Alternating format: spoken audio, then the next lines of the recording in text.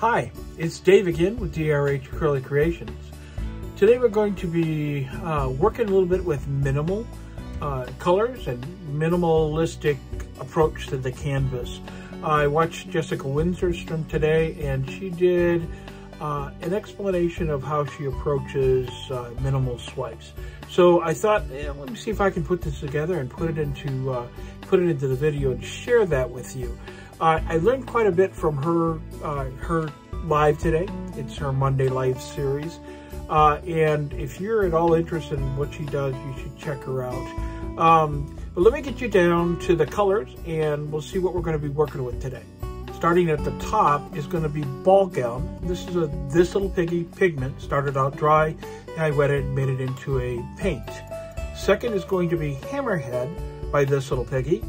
And it started exactly the same way. Down at the bottom is a Payne's Gray. That's an Amsterdam product.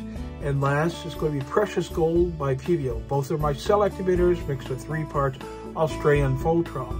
Now, if you're interested in finding out how I mix my paints and my pigments, you can look above and see the videos that I have that explain that. Pillow paint is going down right now. This is PPG MULTI-PRO. And it has been my go-to for almost 2 years now. I'm loading up the back of my palette knife. This is going to be a very minimalistic swipe. And I've put the 2 cell activators and then my 2 paints on the back there. I'm just doing a swipe across there, trying to keep it very, very simple. Okay, I've loaded up the palette knife and I'm going to do a second swipe, which is going to come right at the end of the tail of the last one. I'm just trying to get some flow and some interest and something to work with.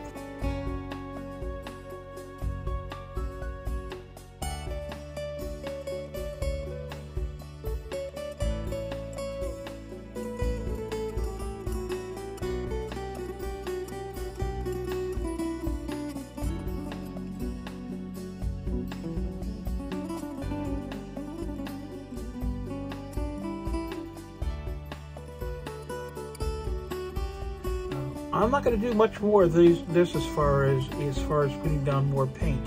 Adding some of what I had on the canvas already, but I'm trying to keep it simple.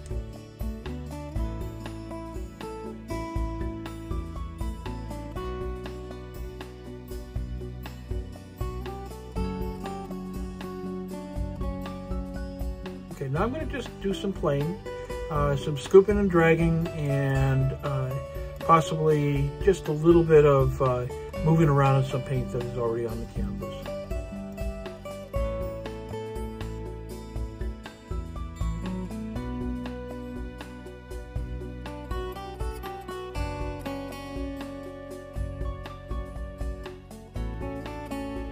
So there we are. We're going to start scooping and dragging and start moving around and see what I can get as far as the flow. What you saw me doing just right there is I'm showing you that if I can keep that part in the middle together, and that's the part that's going to stretch out. Everything stretches from that middle, and it just grows. I mean, just expands from that point. That middle part with centrifugal force is going to basically stay where it's at, because that's where the least amount of movement is, and on the outside is where the most amount of movement. So that's what gets pushed off the canvas.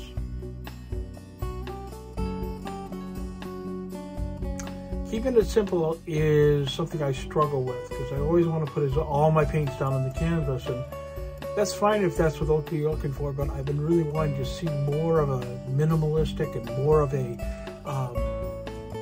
less on the canvas. I'm going to let you watch this for a few minutes, and I'll be back towards the end.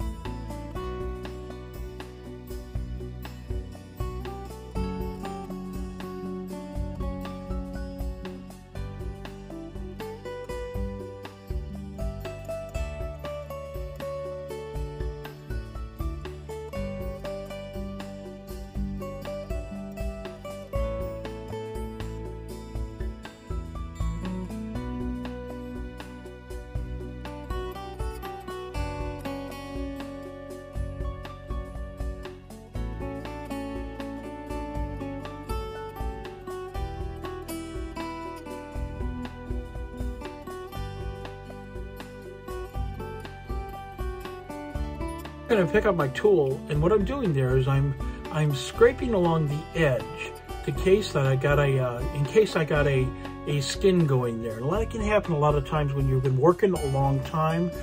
You'll develop a skin around the outside. If you don't move that skin out of the way, it will show up in the final product. And so all I'm doing is trying to prevent that from happening by scraping through the middle and putting the paint where I want it to really be.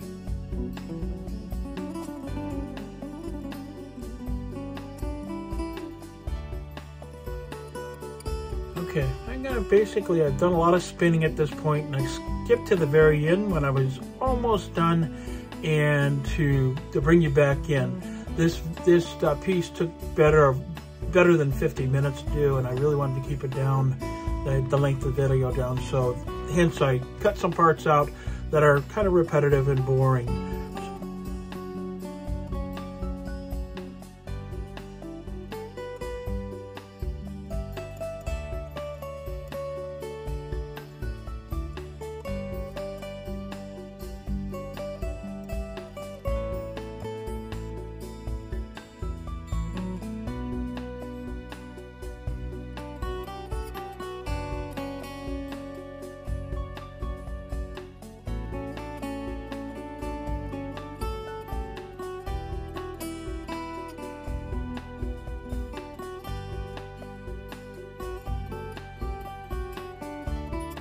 I'm bringing it back to the center so that I can start to now show you the flyover.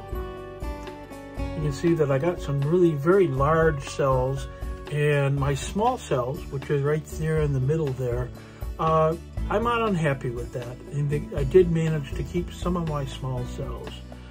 So this is overall, I'm not unhappy with this piece in any sense of the word.